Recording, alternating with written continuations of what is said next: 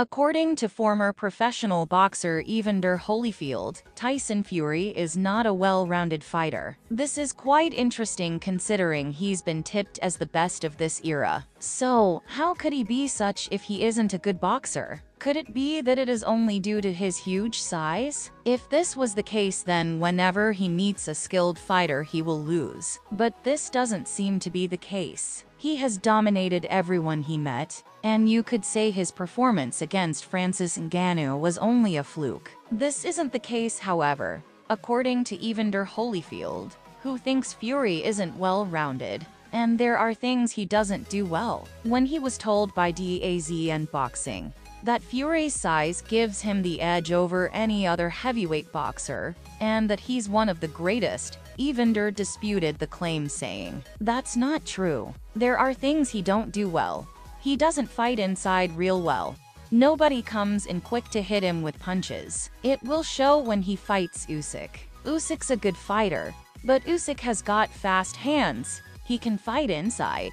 He can fight outside. So you will see a big difference. You've got to be a complete fighter to win all the time." From all of this, we can see that he's saying aside from Fury's big size, Usyk is much better in all other aspects. Holyfield will continue to insinuate that Fury is no longer into boxing and has been playing around instead of training. He, however, manages to win over his opponent by holding and wrestling on the inside. But this style isn't going to work against Usyk, according to him. This is what he had to say. "Most good referees will let you fight inside. You can't just grab the guy and hold like Fury does. His arms are so long he can hit someone twice before getting back in to hold again. Referees are supposed to be taking points. The art of the fight is you got to fight long range and on the inside." These are very interesting takes from the former boxer, but they aren't without credence. Fury has indeed been sloppy lately, with many believing he's out of sorts. It might be that he's indeed playing around and not training. There's no doubt that he would be in for hell against Usyk.